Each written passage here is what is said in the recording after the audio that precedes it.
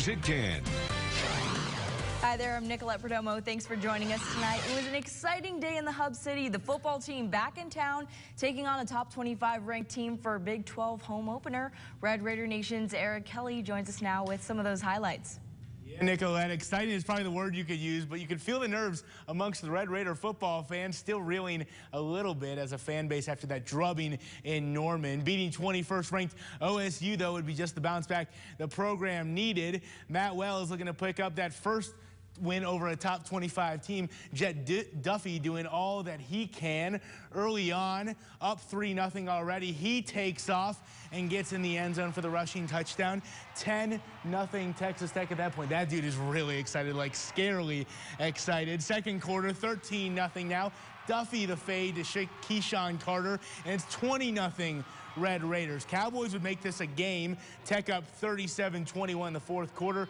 Duffy flings it deep to Eric Ezukanma. That would be the nail in the coffin as he takes it to the house. Red Raiders win 45-35.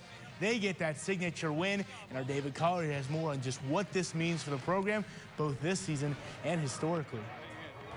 Yeah, Eric, clearly the response that head coach Matt Wells and his coaching staff was hoping for today against the 21st ranked Oklahoma State Cowboys. This Texas Tech program has had its struggles against OSU. This was the first time since 2002 that the Red Raiders have been able to win back-to-back games against OSU. And they've struggled against ranked teams at home as well. First victory at home against a top 25 team since 2013, snapping a 10-game losing streak there. But more importantly, just for the mentality and the mindset of a program to bounce back the way they did after the struggles they had a week ago in Norman. Really proud of our team. This was a tough week. It was an emotional week. Nobody was very happy about the way we played last week, embarrassed, and I thought they responded. Tremendous amount of guts. You know, we called a players meeting, and it was embarrassing. Probably the most embarrassing loss I've had. And as captains, we challenged our young players to step up. Guys like Eric, Tay, Shiraja, they stepped up today in a huge way for us, and I couldn't be more proud of them than those guys. Just build confidence in our guys, especially the young guys. They can know that we can do it, and just the older guys can continue to lead them in the right way, and we just come together as a team. Let the momentum just keep building up. What was the locker room like afterward? Oh, ecstatic. There was a lot of energy. I haven't seen it like that in a minute, just like all the way through. You know, everyone was really excited. We needed that home win, and we got it. Maybe just as important as that win is the way both the offense and defense played in this one. The defense with 7 sacks, 1 off the school record, forcing 5 turnovers as well. And on offense, you can't ask for much better first start at quarterback than what Jet Duffy provided for the Red Raiders today in their 10-point win over Oklahoma State. We'll have much more on the victory coming up a little bit later in the Red Raider Nation. At Jones AT&T Stadium, I'm David Collier. A crash near Lynn County sending one person to the hospital with serious injuries.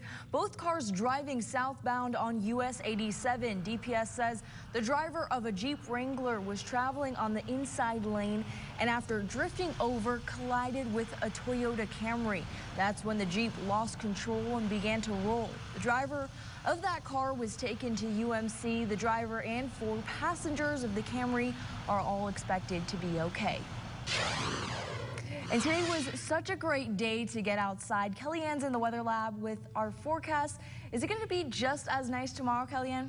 Yeah, still going to be expecting a pretty nice day tomorrow. Not as warm as we saw today, but we are going to be watching a big cool down on the way. We're talking about temperatures into the upper 50s and lower 60s later on this week. But for right now, as we get a look outside this afternoon and evening, mostly clear conditions and some quiet conditions as well. Winds right now are ranging, and that's because we have a cold front moving on through currently at the moment. And you can see it moving on through as we take a look at a regional temperature. 68 right now in Lubbock, 78 in Snyder.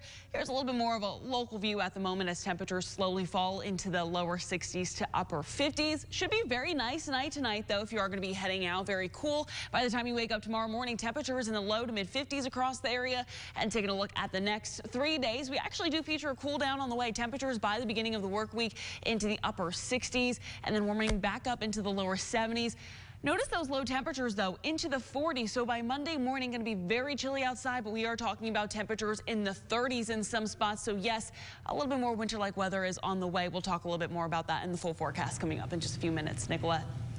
And Kellyanne, a former neighbor of Botham Jean and a witness during Amber Geiger's trial, killed in a shooting.